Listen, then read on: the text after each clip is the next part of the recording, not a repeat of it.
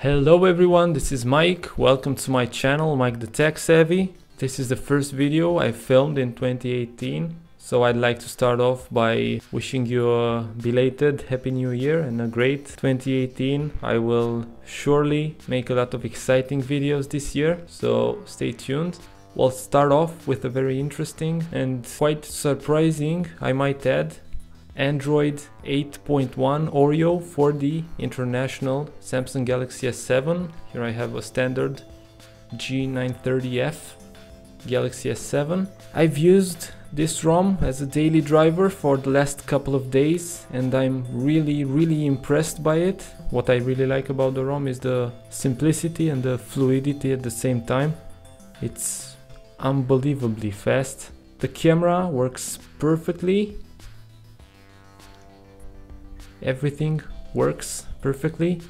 The battery life is very decent for such an early build and I haven't seen any major bugs so far. Let me just get you through the installation and then we'll have a deeper look inside this ROM.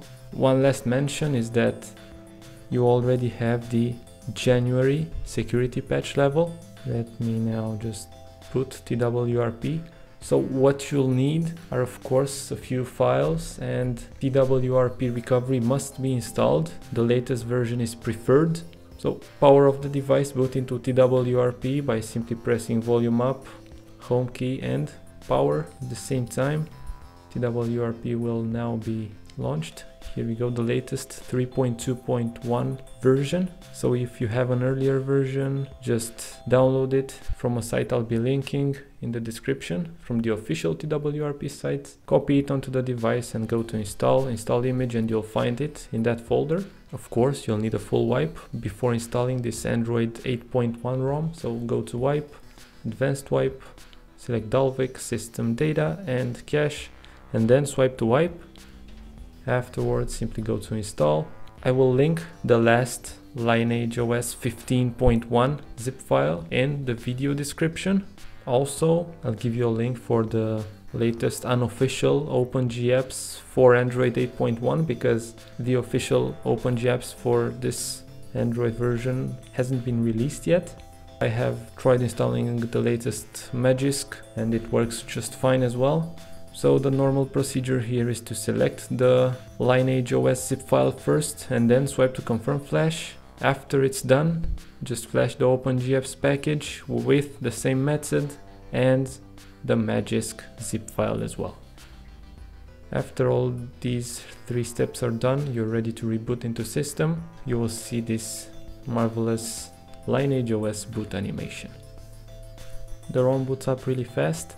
One quick word of warning: after the initial boot you will get the setup wizard first. Just make sure you go through it really fast without actually entering a Wi-Fi network or the Google account, because it seems like if you wait too much in that setup wizard you will get infinite boot loops. So it will go into setup wizard, stay there for like 5-10 seconds and then restart. Afterwards the same thing. So just go through it really fast and you can add the Google account and the desired Wi-Fi networks later on, after you've seen the default launcher.